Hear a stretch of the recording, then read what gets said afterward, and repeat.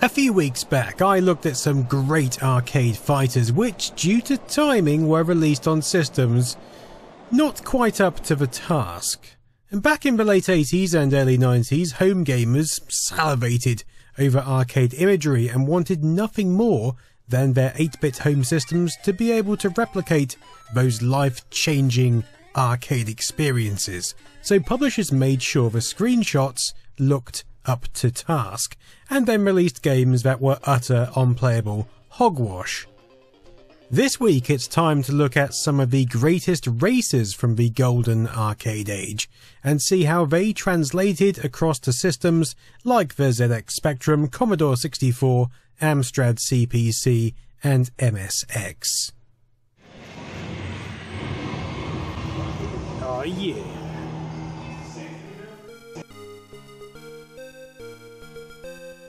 Developed by Tatsumi in 1985, this was a mind-blowing experience, especially if you look at what passed as racing games just a year prior. To add further incredulity, cockpit versions of the cabinet actually had an incredible panoramic triple-screen display, so you can imagine how keen Spectrum owners were to experience the long-awaited port at the crack of dawn on Christmas morning 1988.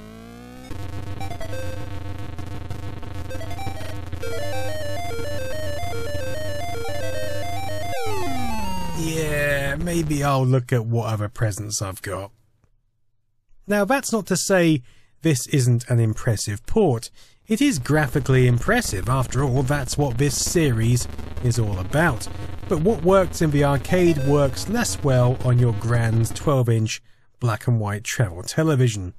The main buggy sprite just occupies so much space, and when you combine that with the sedate 5 frame per second trudging as it blocks the entire road in the sky, it gets very difficult to interpret the path ahead and control the action. Although that explosion effect was pretty impressive for a Spectrum. You can see how expectations move in a short space of time, as upon release Spectrum magazines gave it a largely favourable review. However, on its budget re-release in 1990, the same magazines gave roughly half the score, with Your Sinclair saying, "What's most unforgiving though is the game's deadly slowness, which might just be bearable if not for the speedometer which tells you were going at 227 miles per hour. Smaller sprites and a quicker pace would have made this game infinitely better. In fact, a lot like the Commodore 64 version developed by Dave Thomas. What's worse is, although the specky version looks the part, publishers' Elite Systems just slapped arcade screenshots all over the sleeve. What was the point?"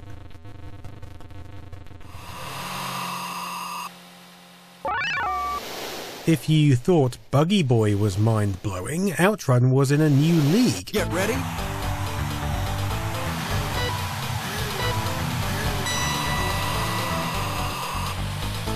Based on the 1985 Hang-On hardware, but with faster clock speeds, more memory, and increased drawing abilities, this is a game which still stands up today. We had beautiful blue skies, a rapid red Ferrari, blistering roadside speeds, multiple choice routes, and an absolute banging soundtrack.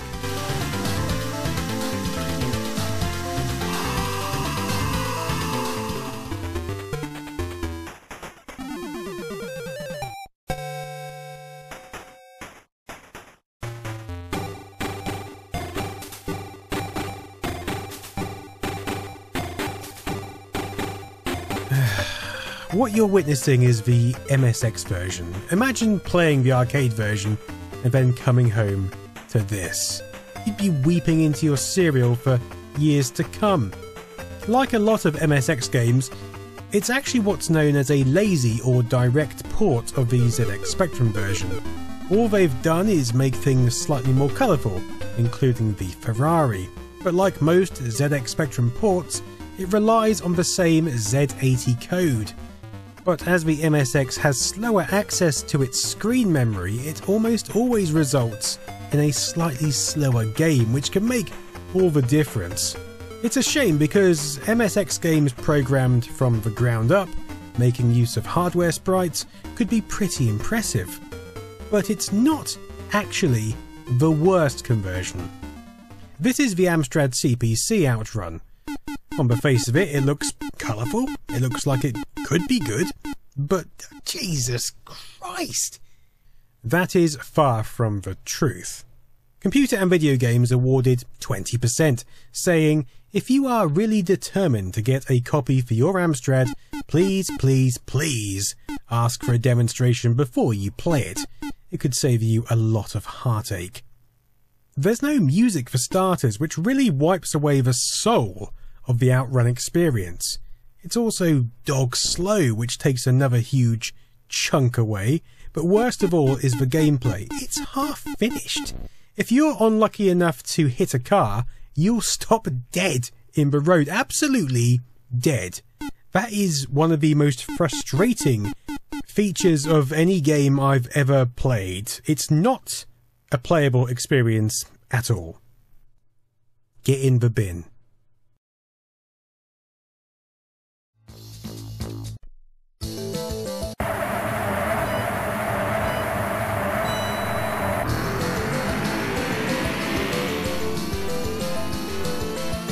Of course, Sega were going to come back and improve on their earlier hang-on success, and what better than to whack Super on the front, way before Nintendo did it.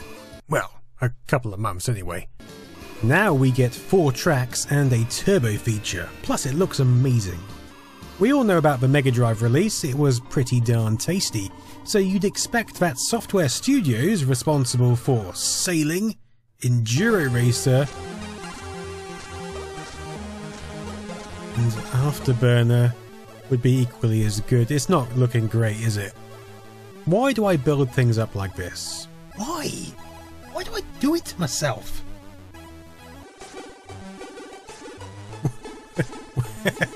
What is that? It looks like something out of the Power Rangers.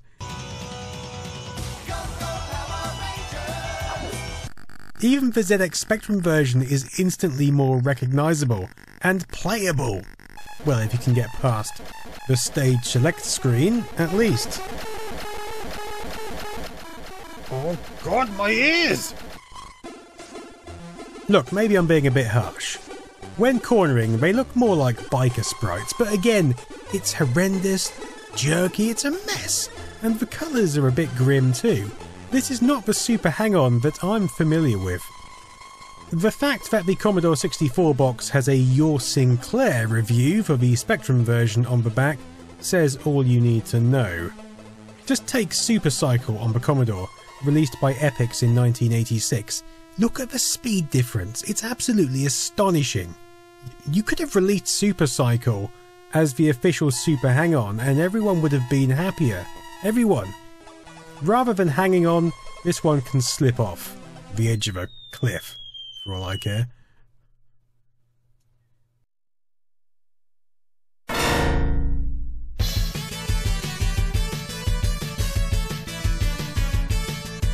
My favourite ever racer, Chase HQ, released by Taito in 1988. This is one hell of a fun game that used to regularly wipe out my parents' 10p stash. There are several reasons to its fun too. The first is just the atmosphere it exudes, from Nancy calling in from Chase headquarters to the little quips from Brody, Giddy up, boy. to the multiple track choices, the falling rocket launcher, and of course getting to smash perps off the road in a blaze of fiery glory. What a game! So it always felt astonishing to me how well Ocean did with the ZX Spectrum and Amstrad CPC ports. Somehow here were 2 ports which actually managed to capture all the nuances and excitement of the arcade cabinet on 8-bit hardware. The 2 games are an absolute masterclass in how to do it right, given adequate time and resources. So you'd expect the Commodore 64 version to be up there as well, especially as it's also released by Ocean.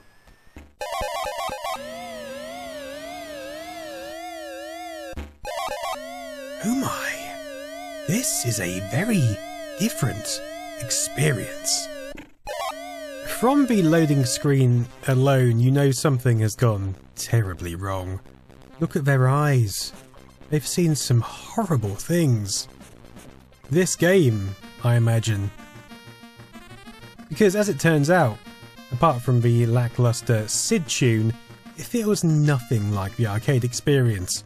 This dashboard looks like it should be in a DeLorean time machine, not a Porsche 928, and those sounds?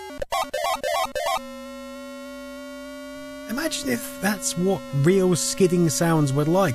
We'd never need traction control, people would just avoid it entirely. Zap magazine even remarked that the budget £4 release was overly expensive for mere curiosity. The whole affair is janky, cumbersome, jerky, unplayable. Any fun the original had has well and truly been sponged up by this version. Verdict: fun sponge.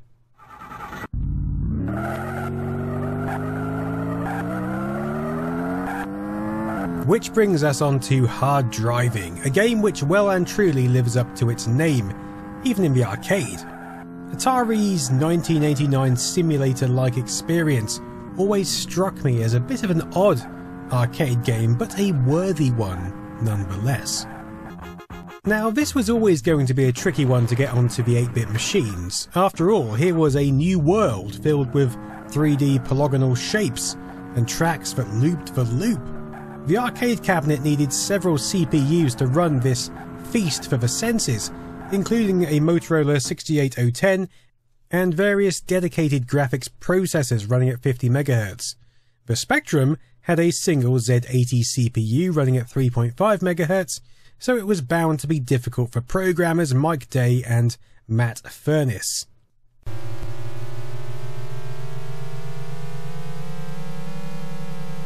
So it's slow, it's choppy, and it's verging on unplayable, but it looks the part, and if you're dedicated you can get something out of it. Now, with 3D worlds, clock speed is of paramount importance. We're talking a lot of maths here, and the Commodore 64 wasn't great in that department, having a MOS 6510 processor clocked at just 1 MHz. 1.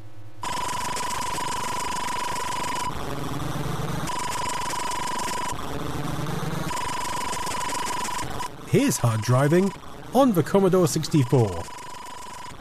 No. If it were me, I would just have made a sprite-based game in the Hard Driving world. I would have made it look as close as possible without the polygons, because this is a joke. It's unreasonable. This is more like it. This is actually an NES prototype created by Mark Morris for Tengen, but never saw the light of day. And it's a shame because it uses some really clever effects. For example, these loop-for-loop sections I've actually pre-recorded and simply played back when you tackle them. The game also employs a lot of sprites, but then the C64 version also used some sprites, and we still got this. Imagine getting this as a kid, imagine it. Zap magazine awarded it an astonishing 20%, saying about as much fun to drive as half a C5, which I think is a little unfair. Half a C5 still sounds like a pretty good time to me. This is not a good time, it's not even close to a good time, and I'm sorry if you ever had to go through it. SkillShare! It's been a while. SkillShare, the sponsor of this segment, is an online learning community where you can learn how to program, animate, make videos, edit videos, and a whole lot more. Look, here's an excellent course. Video for Instagram, tell an engaging story in less than a minute by Helise. Something I definitely need given most of my videos amble on for eons. But doing YouTube, having that creative experience, honestly makes my life 100 times better, and Skillshare can help you find your creative outlet too. The first 1,000 subscribers to click the link below will get a 1-month free trial of SkillShare, so you can start exploring your creativity today. Which brings this episode to a close. By the 90s, races were getting increasingly three-dimensional, and I think publishers were beginning to realise that these little machines just were not up to the task. That's not to say there weren't more games, but I think we've had enough for today. I certainly have. Until next time, I've been Nostalgia Nerd. Toodaloo.